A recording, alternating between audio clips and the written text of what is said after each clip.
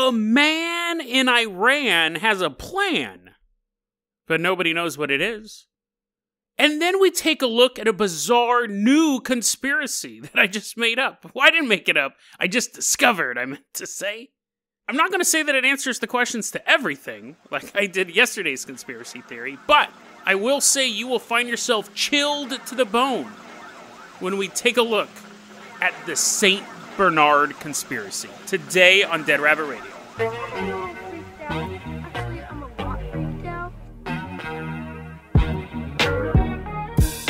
Hey everyone, welcome back to another episode of Dead Rabbit Radio. I'm your host, Jason Carpenter. I'm having a great day. I hope you guys are having a great day too. Insomnia is still in full swing. I'm recording this episode at 1 in the morning, which I think you expect most paranormal podcasts are recorded late at night. I normally do them in the sun. Normally do them on a nice sunny day, but I can't sleep. So I'm up. And here we go. We're recording today's episode. First off, let's give a shout out to our newest Patreon supporter, Rolf.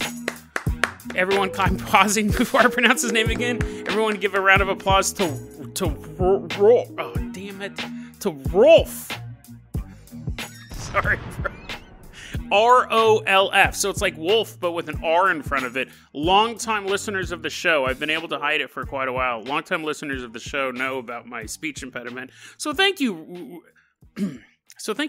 Rolf, for bringing that once again to the forefront. You're going to be our captain, or he's all standing there. No, come on. It's okay. He's a little ashamed that he exposed this secret once again. Rolf, you're going to be our... He's like, I don't want to be on this episode, bro. Come here. Rolf, you're going to be our captain or pilot this episode. If you can't support the Patreon, that's fine too. Just help spread the word about the show. Really, really helps out a lot. So, dang it, this is going to be a long episode. So, Rolf, and actually, before we continue, let me go ahead. Today's Fan Art Friday, so you'll see that we have new art for today, and today's art is by LuxDeWakari on Twitter. Friend of the show, Lux, created this artwork of Mormon Bigfoot. So I really appreciate it. It's totally awesome. We got a little classic Bigfoot pose holding the Book of Mormon, little tie. Really appreciate that, Lex. So that is our selection for Fan Art Friday. Okay, now, Rolf, I'm going to go ahead and toss you the keys to the Dead Rabbit dirigible. We are leaving behind the land of Sleepy Time, which I'm currently on the border of, and we are headed out to Iran. Dirigible is flying through the Sleepy Time mountains, over the Sleepy Time clouds, past Nap Gorge. I don't know, they ran out of names. The map makers aren't very good in Sleepy Land. We're headed back to Iran. The year is 1990. There's a man named Mohsen Makhmalbaf. And Hossein is riding on the bus one day, like he normally does, just taking the bus. And he's holding a copy of the script for a movie called The Cyclist, made by a very famous director known as Mohsen Makhmalbaf. He's a huge cinema fan. He loves cinema. I love cinema too, but you'll never catch me walking around with the script for Cheerleader Massacre 2 or any of my other favorite movies. Might wear a Transformers shirt, but that's beside the point. This guy really, really loves movies, and he has a script for one of the movies of one of Iran's most famous directors, and he's on the bus. And there's a woman next to him, and she goes, oh, you have that book. You have the book. Give me the book. It's the only copy of the script. They're shooting the movie across town.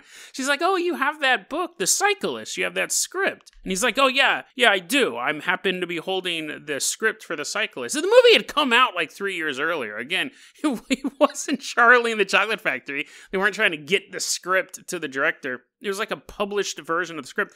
The woman's like, oh, I'm a huge fan of that movie, The Cyclist. And this is what fascinates me about this story, is the split-second decisions. When she goes, hey, I really, really like that movie, Hossein, who's a film fan, a film fanatic, turns to her and says, oh, I'm glad you liked it. I directed it. She's like, what? And he goes, my name is Mohsen Makhmalbaf. And she's like, I'm pretty sure that's not how you pronounce the name. So I think you're defrauding me. But she doesn't pick up on it because he actually pronounces it correctly. She's like, oh my. He's like, yeah, I'm actually just taking this bus because, my chauffeur, I gave him the day off. So I'm on this bus today. But I directed this movie. That is why I have this script that you could buy at Barnes & Noble. But I loved it so much I went and bought it at Barnes & Noble. So he begins to pass himself off as this famous director. Now, this is 1990, so it's not like she could pull out her phone if she was suspicious and like hold up a picture of him or anything like that. And also, she's probably just taking him at his word. She definitely takes him at his word because she invites him home.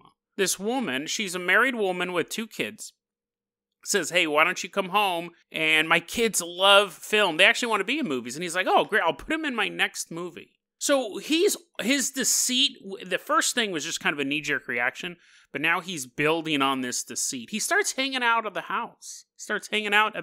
Of the Anaka family. So he's meeting there, that was Mrs. Anaka. He's meeting the kids. He's like, oh, you guys want to be in movies? They're like, oh yeah, movies are super dope. He's all hyping them up. He's like, hey, let's do some casting. Let's like figure this stuff out. He's like bringing in green screens and stuff like that. He's hyping them up. He's saying, oh yeah, I'm going to put you in this movie. And I should be fair. These movies, like I read the synopsis of the movie, The Cyclist. Like if a director came to my house and was like, hey, you want to be in the new G.I. Joe movie? I'd be like, yeah, dope, dude. But this guy made like art films and stuff. He made a movie called The Cyclist about this dude in Afghanistan who was trying to pay for his wife's medical treatment. Sounds fascinating, but I wouldn't want to be in it. Kind of boring. Even though it's about the human condition. This guy in Afghanistan is super poor and he's trying to pay for his wife's medical condition.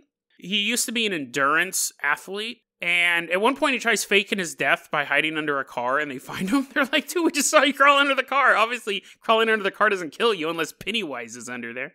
The circus promoter says, tell you what, you can raise money for your dying wife if you ride, this is so bizarre, if you ride a bicycle around in a circle for 7 days straight. Like, we'll make a big promotion of it. And you can raise money for your wife. So it's about this poor Afghanistani dude riding a bicycle around in a circle for 7 days. That's the whole movie. The movie's not 7 days long. Don't worry. It's like 2 hours. But he's riding the bike around in the circle, and then people start setting up vendor shops around him, and it becomes this big circus, which is what the promoter expected. And then you have people show up and gamble on him, and people are like trying to sabotage him and stuff like that. And he has like this IV bag, and he's just riding his bike. He can't sleep. His eyes are propped open, I guess. I think they'd have to be. He just rides around in a circle for 7 days, and at the ending... I watched the ending. He's riding around the circle so many times that he's exhausted. He's done the 7 days, but he's so exhausted, he can't hear everyone going, you did it, stop. And like some little dude runs out of the crowd and is like trying to get him off the bike to like, but he can't. He's stuck in that cycle. And then spoiler alert, I'm pretty sure his wife dies because they show her going, which is the universal sign of somebody dying, right? When they go, Maybe she just had a sprite. I don't know. And it was a translation error. But the point is that like he was trapped in that cycle and how society was using him. Fascinating. I wouldn't want to be in it. It's not my type of movie. And now if in that movie he's riding a bicycle around and then like 2 feet away there's cheerleaders getting massacred, I'm in. So... But these kids are like, oh yeah, dude, we totally love like Paul Thomas Anderson and all that art house garbage. Let's be in this. Let's totally do this. I like Paul Thomas Anderson, but it's just going to be black and white. And he's like, of course it's going to be, yes, awesome, woo. No one's going to watch this movie. It's going to be great. This goes on for about 2 weeks. He keeps swinging by the house and he's like, hey guys, want to talk about that movie that we're going to make? That's so funny. How can you keep pulling off this fraud? How does he not feel super guilty every time he walks into that house? He's just making up these lies.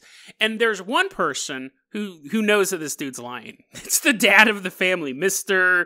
Anakar. Is like, this dude's not a director. This dude's not, I can guarantee, oh no, why are you being so mean, Bill? It goes to the point where he finds a journalist who apparently had worked with Mohsen or had covered him at some point. Because again, you couldn't pull up the internet and show photos and be like, it's obviously not him. They did have the dad, we'll call him Bill, did go get a magazine and brought it home and goes, look, here's a picture. This guy is way younger than the dude in our living room. Oh, Bill. Quit being such a spoil sport. You'll never be in the movie if you get... Of course I'm not going to be in the movie. There is no movie. Bill eventually brings a journalist into his house and he goes, hey, I have a story for you. There's a guy who keeps swinging by my house pretending to be the famous film director Mohsen. The journalist comes in and they're just kind of waiting around. The journalist is like, when's he going to get here? Are you sure he's coming? And Bill's like, yeah, he's coming. He comes all the time. Sure enough, front door opens. Hossein walks in. And the journalist is like, that is 100% not that film director. So they call the cops, and the journalist is just sitting there the whole time, drinking his tea like some sort of Bond villain, because the second the cops show up, the journalist begins taking photos of this man getting yanked out of the house for fraud. That was a big story in the newspaper that day. Now, in another part of Iran, there was a film director named Abbas Kiarostami. He's making a movie. He's making probably some black and white art house movie about, I don't know, the human condition. Something I wouldn't watch. I'd watch one about the transformer condition. Across town, he's shooting this movie, and he's reading the newspaper at the same time. Not a very good director. They're like, aren't you going to see what's going on? Nah, I'm reading the newspaper today. He's reading the newspaper, and he reads this article about Hossein and about the family and about pretending to be the director. And a boss goes, okay, guys, this movie's done. We're not making this movie anymore. We're putting it on hold. And everyone's like, what are you talking about? He's like, there's a movie I have to make right now. I don't think Hossein was thrown in jail, but he was charged with fraud. And that was a sticky issue because the only thing that he actually got from them was at one point he asked one of the sons for cab fare home, which, what is that, like $20? Something like that, $15? The idea was that he was planning on defrauding them for a large amount of money. That was kind of the working theory, but I don't think he was in jail. I think they arrested him and they're like, you got to come back to trial. I'm not really sure how the Iranian justice system works, but a boss does visit Hossein and he goes, hey, I want to make a movie about what's going on right now, but I need you to do something. I need you to rush the trial because I got another movie. They're still thinking I'm on the set. He made a big dummy out of straw and put it in the director's chair, and they're like, boss, how do you like this shot? There's a little tape recorder, good shot, move on. He's like, dude, I gotta finish that other movie, but I want to shoot this one, so you need to move the trial date up. Then he talks to the judge and he goes, hey, can I put cameras in your courtroom? And the judge is like, yeah, sure. A boss goes to the family and says, hey, how would you guys like to be in a movie? So that goes to trial, and the judge is looking at all this stuff. He sees this young man, he's a father, Hussein's a father, and he goes, there really no crime took place. Yeah, he borrowed some money. He goes, can we drop the charges? He asked the family, he says, he didn't really do anything wrong. He lied, and that's wrong, but can you drop the charges? And Bill said, you know what, I will drop the charges against him if he promises to become a productive member of society, i.e. quit being a bum, line of people on buses. And Hossein accepts that. And the whole time, Abbas, the director's like, oh yes, a perfect happy ending for my story. Then the film comes together. This was Abbas's goal. He ended up having Hossein and the family reenact everything that happened before. So it's a film/documentary that's reenacted by everyone who was in it. And the movie is called Close Call. It's an interesting idea that you have basically a true crime case involving everyone in it. Now, this is one of those few crimes that you could actually do that in. You wouldn't want to do this in a murder trial. You're like, hey, remember you used to love your son-in-law until he butchered your daughter? We want to reenact 3 Christmases before the crime. Let's bring him. No, we're not going to do that. This worked perfectly. And to put a cherry on top of this happy ending true crime documentary film, when Hossein wins the trial or doesn't end up being sentenced, who's waiting for him in a car outside the courthouse? Director Mohsen Makhmalbaf. He drives Hossein to the family's house. They all sit around and chat. And that's in the movie too. That's the stinger at the end of the credits. It's you think it's a happy ending, and then Mohsen's sitting in his car and it's raining. There's just a close-up on his face and he goes, nobody impersonates me. And he cocks a gun and walks into the house. Then it just ends. It's a setup for Close Call 2 Endgame. Thought it was an interesting story. Went on a little bit longer than I anticipated, but I found it very fascinating. Now someone needs to make a movie about the movie Close Call. Let's see if we can inception this thing as far as we go. And I wonder what this guy's up to now. I didn't think to look into it. I don't know. Actually, it's funny. The story took place in 1990. I wonder what happened to all these people by now. I know Mohsen left Iran because the government didn't like him that much, but so hopefully everyone's doing well. I don't know. That sounded ominous. I'm just I hope they're all alive. But unfortunately, we can't investigate that. Rolf, call in that Carpenter copter. We are leaving behind Iran and we are headed out to the Swiss Alps. Snowing. got to navigate between the snowflakes. He's a really good pilot. That's actually possible. Everyone's getting sick in the back seat, but it's okay. I want to not get snow on my Carpenter copter. It lands. We land a bunch of snow. It was fruitless. It's covered in snow now. We're in the Western Alps. We're walking through the snow. We parked kind of far away from the lodge. Good job, Rolf. He's like, dude, you just told me to land in the Alps. We're walking through the snow. We're all getting super cold. Oh. We're all getting super weak. And then we all fall down. We're all laying in the snow now. And we're about to die. This is the last episode of Dead Rabbit Radio. And then out of the snow, we see something coming towards us. Walking with big old feet and stuff. I don't have a lot of time. I don't know why I'm building up this segment. The last story went on too long. It's a Saint Bernard. It's a big old dog. He has a little cask around his neck, a little wooden barrel, and I'm like pushing out of the way. I'm like, I need the brandy. Glug, glug, glug, glug, glug. That's the story of the Saint Bernards. I think most people know what they are. They are a dog breed that was bred by monks to rescue people. But is that true? Everything you know about St. Bernards is wrong. You're like, Jason, I barely know anything about St. Bernards. So now Rolf opens up the secret entrance that's built into the Swiss Alps. We're going to go into a nice, warm tunnel that leads into... Why am I building this up so much? We're in a room. We're in a room with a big old boardroom, and I have all of these charts and strings and tacks and everything tied up like a conspiracy theorist. And I turn to you and I go... Fact. Beethoven would have died in the Alps. Where is this going? Checking your watch. Like, oh, good. There's only 15 minutes left of this podcast. Fact. Beethoven would have died in the Alps. Beethoven is the stereotypical St. Bernard. He's a big old slobbery mutt. But he would have died in the Alps. The dogs were first bred in the 1660s. There was no St. Bernard dog before then. Monks at the Great St. Bernard Pass in Switzerland began breeding these large dogs. What the dogs would do is they would actually go out on their own. They were never trained. They would just wander through the wilderness looking for people, and if they found someone, they would lick them up, wake them up. I don't think, if I'm almost dead, I don't think a dog licking me is going to wake me up. I'm going to need more than that. Well, that's why they carry the brandy, or do they? They'll lick you, they'll try to wake you up, and if you're able to, they'll lead you back to the monastery or some form of shelter. If they can't rescue you, they run home, they get help. So they're actually very, very intelligent dogs. But they were bred to assist the monks, and then they were doing these rescue missions. But that's not Beethoven. That part of the story is real, but that's not Beethoven. What happened was between 1816 and 1818, massive avalanches were striking the region, and scores of these St. Bernard dogs were being killed. Now remember, this species did not exist outside of this monastery. So the monks go, listen, we have two choices. We can keep... maybe the dogs aren't as smart as we thought.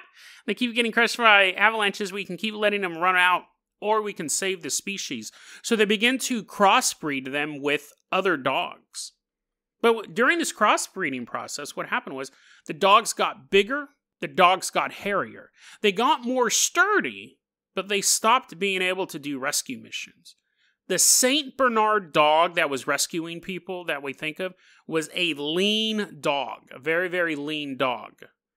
The old ones were 80 to 100 pounds. The St. Bernards you know of, 180 to 290 pounds. Beethoven was a big old dude. He would have died in the Alps. The snow would have just frozen his fur.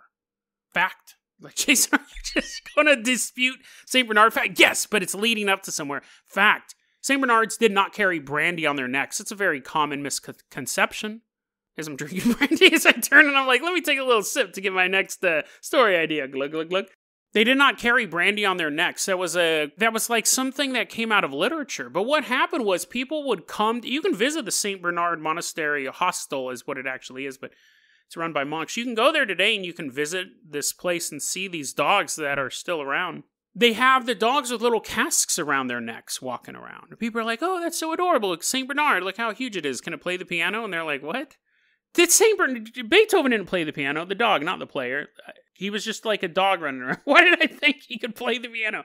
Anyways, click, click, click. They're taking photos of these non-piano playing dogs.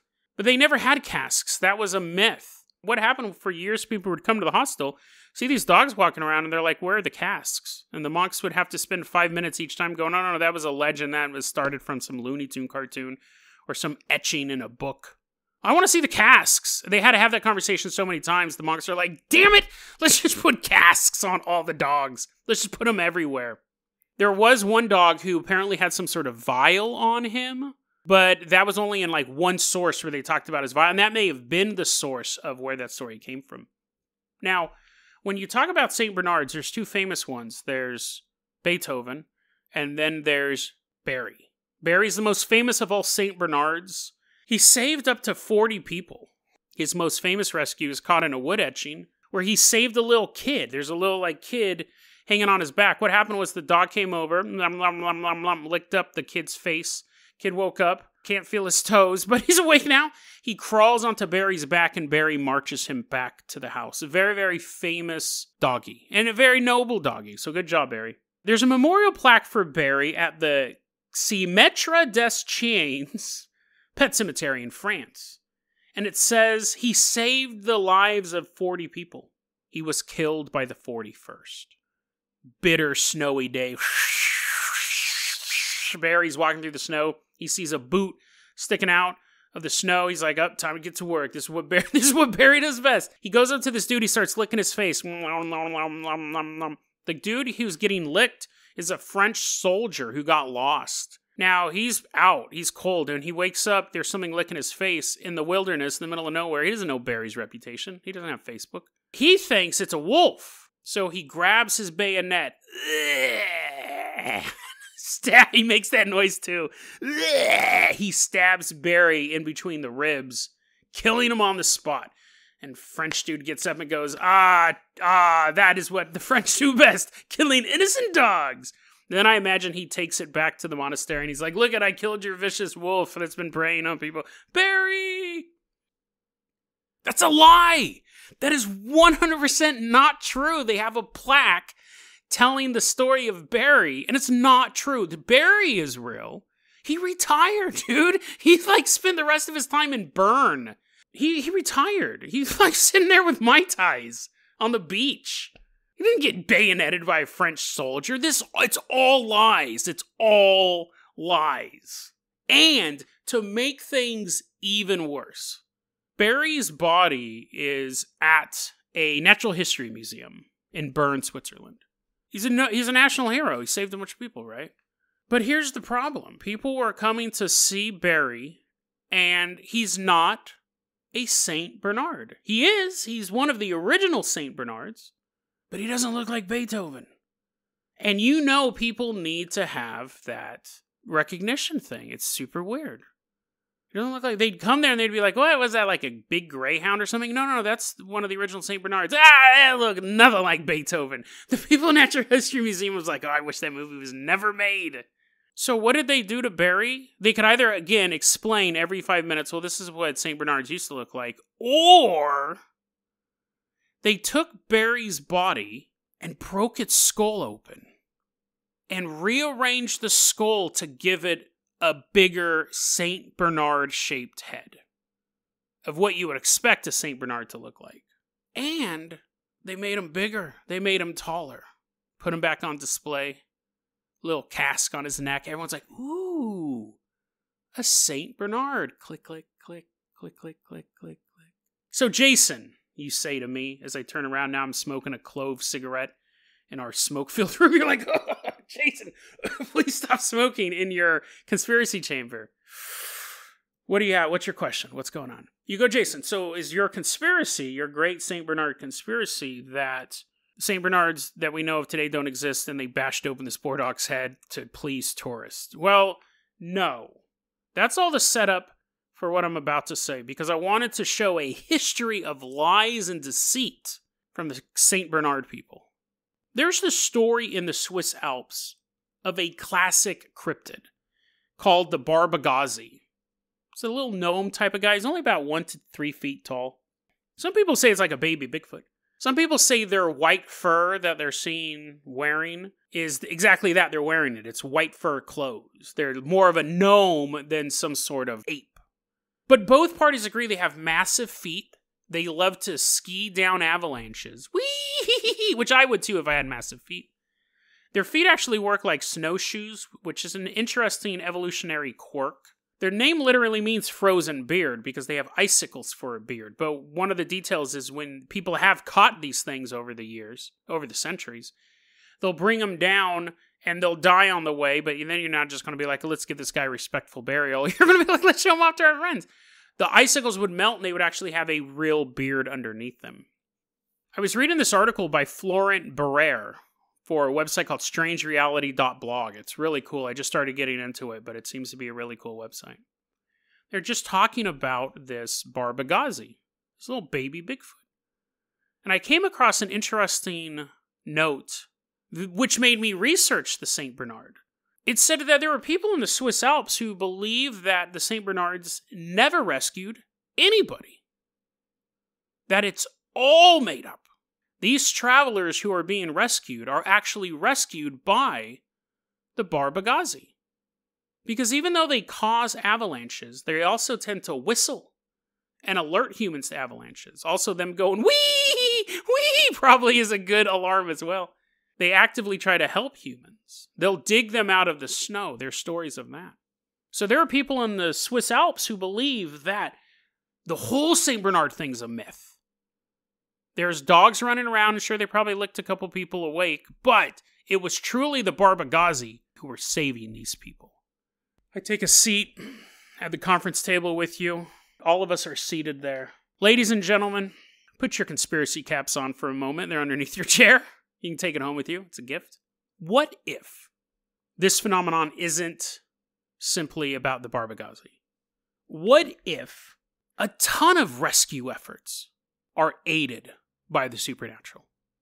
How many times do we hear about searchers looking for a missing kid or a lost body or something like that, and then it shows up and people go, well, that's weird. We already searched that area. Now, sometimes, and oddly enough, it's a few amount of times, sometimes the killer then drops the body off at a place that's already been searched. For the most part, that doesn't happen. For the most part, the searchers just go, we must have missed it. What if there is a supernatural element? The person was not killed by supernatural means. The person was killed by a human, but it wasn't an inaccessible place. And there's some sort of supernatural force that then moved it to a location where it would be found. We've talked about before on this podcast the third man aspect. People up on mountains start hearing voices and seeing people that helps them move on. That's definitely, most likely, I shouldn't say definitely, but that's most likely a supernatural thing. What if all of these things are supernatural? What if it's to the point that all of these like rescue ranger groups, not the cartoon, but like people who ride horses looking for people who are stranded, helicopter rescue teams up in the mountains, divers, what if it's all a cover? What if all of these dudes just sit at home, drink coffee all day? They're super jittery. They're like, oh yeah, I totally rescued all these people. Rescued 40 of them. And then the 41st one stabbed me in the guts. People are like, what are you talking about? What if it's all a cover? What if it's all government-funded propaganda so we don't look into the truth? I actually have a friend who works mountain rescue in Mount Hood. But he's in on it too. He's in on it too. I never saw him. He talked about walking up the mountain all the time, but I never saw him doing it, so he's in on it too. You have to show me a photograph, a time-dated photograph of you on the mountain, friend. Otherwise, you're part of the conspiracy. What if this is true? Now, of course, I'm pushing it to the farthest extreme and saying all rescue operations are fake. But then you always have these weird feats of engineering where we had that Deepwater Horizon started pumping in like millions of gallons of oil a day into the Gulf, and everyone's like, oh crap, what do we do about that? They're a little more concerned about that, but they're like, oh, well, let's just put this concrete thing on. They worked on it. What if the whole time the government's like, how are we going to figure this out? There's a bunch of mermaids down there already, like, oh, lousy humans. Sealing it shut. What happened to all that oil, by the way? What happened to all that oil? Fukushima. Remember they're supposed to radiate all the oceans and we'd all be dead by now? We're supposed to be dead like in 2015. All the fish are dead. And then we all get irradiated, turn into mutants. Hopefully I'm a cool mutant turtle. Probably not. Probably just be one of the ones with all the tumors. What if the true rescuers in our world are supernatural. And the government would actually want to cover that up. You would want to cover that up because it would show that they had little to no control over really anything. They can sit and they can pass taxes and tell you where the gas main goes in your yard. But if all the life and death decisions were made by whether or not you got saved by a unicorn or a chupacabra, then what does the government have to do? What would the government be able to do other than just, tell you where to go? I'd be like, I'm voting for the unicorn, bro. You saved my uncle's life. It sounds like a far-fetched theory, and it sounds like a joke, but there are people, I'm pushing it a little far. But let's go back to the original thing. I do think it's interesting that there are people in that area who don't believe that the St. Bernards actually saved anyone. And we can look at all the times that we've been lied to about by St. Bernards. They don't play pianos. They've never played pianos. We can talk about all the times that we've been lied about St. Bernards. And then when they make this claim about them rescuing people, and you have people in the area being like, nope, that's not what happened. One time I saw two little gnomes dig a guy out and carry him home. Didn't see no dog. The two little guys, when they were standing next to each other, kind of took the shape of a dog in the snow and the flurry, but I didn't see a dog. Is it possible that our world is more ruled by supernatural than we think? And yeah, we have the story of like angels and demons and this eternal cosmic conflict, but I'm talking about just day-to-day stuff. Yesterday we talked about where stuff goes in your house and whether or not aliens take it.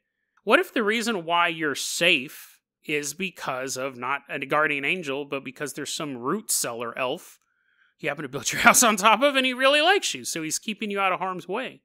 Or when tragedy does strike and people are concerned about finding someone's body, that it's really Bigfoot being like, oh, poor child.